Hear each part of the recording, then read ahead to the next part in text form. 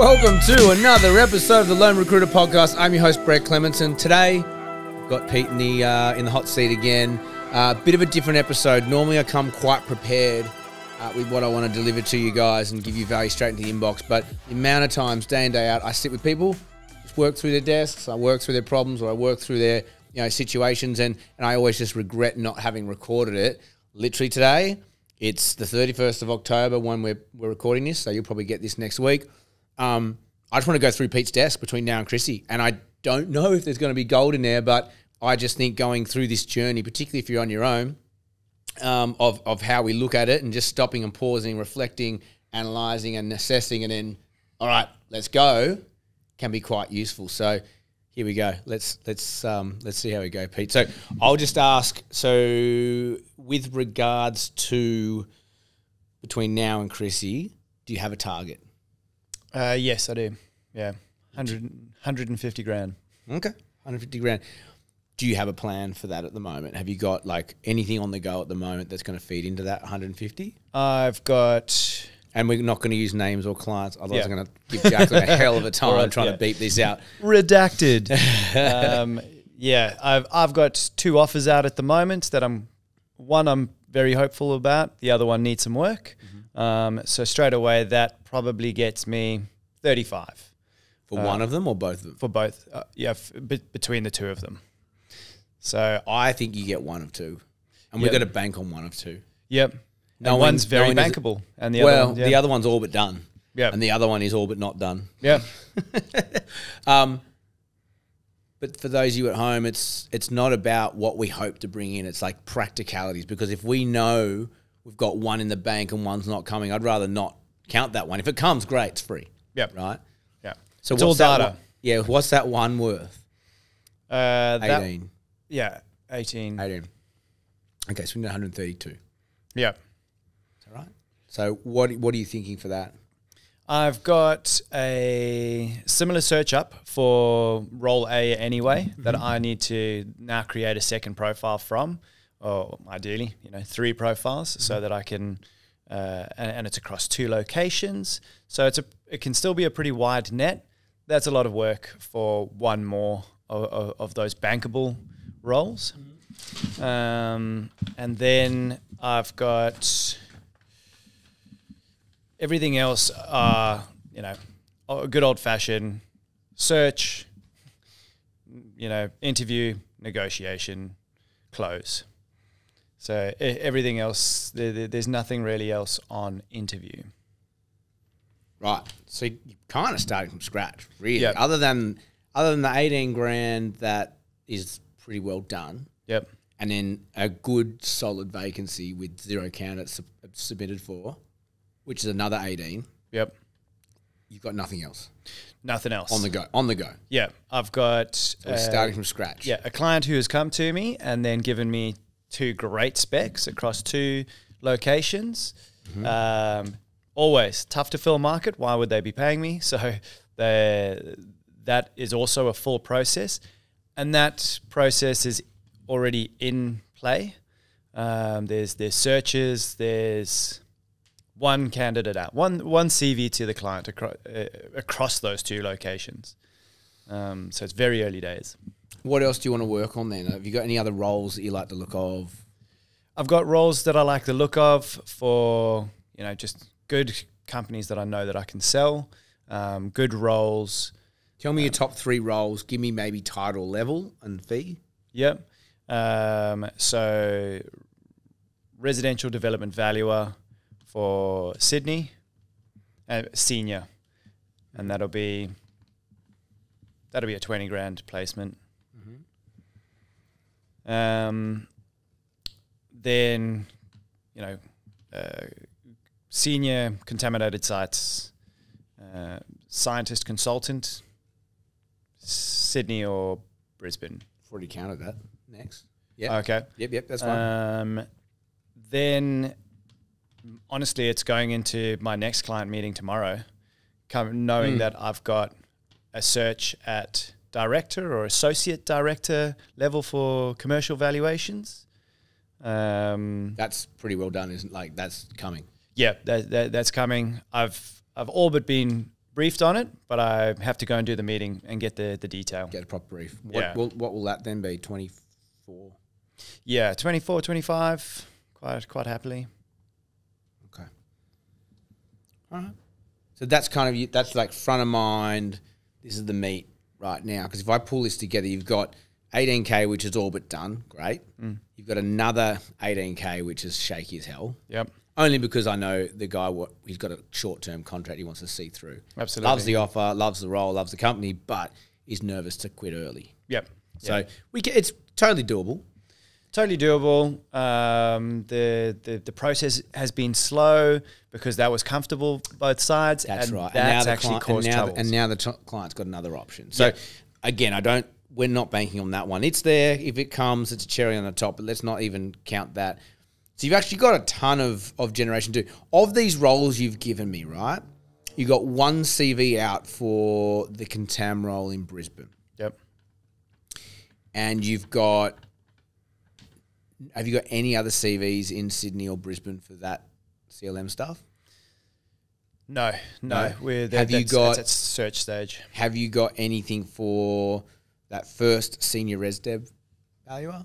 I've got one person, a pretty good candidate for it, a good starting point, but I don't think that they're going to get the job.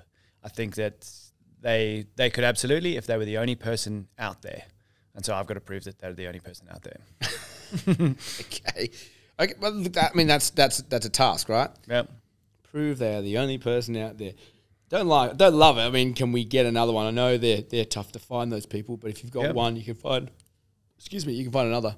And then the associate director role, that's in Sydney. No, the associate director role is Brisbane. Okay, so that's a separate search. It's nice. Have you got anyone for that? No, it's a fresh. I haven't really even done that level in any great detail in the last 6 months. So if I give you a calculator there, if we just quickly run through the potential here, I mean, between now and Chrissy, we're like 7.5, 8 weeks. But if we go 18 plus 18 plus 18 plus 20 plus 25. We're at 100. We're at 99. Yep, 99. So we're still 50 short of where you want to be. Yep. So what's the plan? So in terms of what you've given me here and what we're looking at here, I'm guessing that it's generating your face off. Yeah, it's generating my face off. I've got some good reactive candidates to work, but I don't have roles at their levels. They are, that's instead of the search side, I'm going to have to do a canvas. As targeted as possible, see if there's something out there for them. They are good, placeable people. In vowels or in vowels? Okay. 2 in Sydney. 1 in Brisbane. That will, likely be my first approach for the associate director role. What are those candidates worth if we place them? At 20 each? 15 each? 20, 25. Yeah, okay. Director would be 25. Yeah. So, I mean, that's the shortfall. Yep. And that's nice because you've already got the candidates and finding the work's the easy part. Yeah. Yeah. There are people listening at home going, finding the work's the easy part. Yeah, we've developed those clients over a decade. I think when you know your market, you just know this one's placeable. Yep. Okay, so I guess the next part is like, how many projects do you need to get done? Yeah, I mean, we're outsourcing one of these, I know, up in Brizzy with Marie, so you don't have to do that one. Yep. But you've got you've got like probably at least two projects to do for the Val side of things in terms of like, when we say projects, we're talking like LinkedIn projects, all the databases, like just the whole process on generating people, and you want to get 2 to 3 candidates for each role, right? Yep. When do you want to get those projects done for the two valuation roles? Is that like a this week thing? This week and next week is kind of that's when I want them done. Okay. Because we 7 weeks run in. Yeah. All our generation activity needs to happen by midway through November. Yep. If you ask me. Yeah. if you've got 150 you want to make, you need to know, you need them in the pipeline, you need those bullets in the barrel by mid-November. So that's 2 projects by mid-November, done, easy. That's 2 weeks. Yep. Oh, you're going away. Yeah, I'm going away mid-November. So what date? The what pressure, date? 12th to the 18th. I would strongly recommend those projects done before you go away. Yeah. So that they're one of those working for you. projects needs to be done today. Okay. Yeah. So project 1, project 2 before the 12th, was it? Yes. November. This is a scrappy handwriting. That's great. The canvassing of those candidates you have, 2 in Sydney and 1 in Brisbane, when are they getting done by? End of the week, hopefully. End of today, hopefully. Yeah, I mean, one of them needs to be screened today. What's the date today? 31st. Yeah, it's November tomorrow. Yeah. Canvas by the 3rd. Yep. That's solid. I mean, the first 2 roles we talked about, we have got a resourcer on it. You've got to close that first one. Look, you nail all this, you're going to hit your 150. But what makes me nervous is that it's 100% strike rate. Yep. And we all know that that's tough. This time of year, though, I reckon your percentage goes up. It does, and especially on the Val side, again, that's the client relationship stuff is there for 100% success rate. It doesn't always work out that way. You've got to back. All right, play the dive. I've got we put pressure on the resourcer for Queensland for that Enviro work. You get project 1 and project 2 done by the 12th of November. You can do it way before then, by the way. And you get your 3 candidates, the 2 in Brisbane, the 2 in Sydney and 1 in Brisbane, canvassed by the 3rd, which is the end of this week. Yep. Then my question is, what else? Because you're going to process these people as they come in, you're going to interview them, set up interviews and things like that. But once you're in a rhythm, that's easy. I would love you to not waste the rest of November in possible generation, whether that be finding work or whether that be finding candidates. So where is that next phase of generation going to be? We want to guarantee the 150, right? Yeah. So, and you might not have the answer. I mean, if you don't have it, we just need to know that you need to answer this. Get some energy towards it. I mean, the brief from last week, that was 2 roles, essentially 3.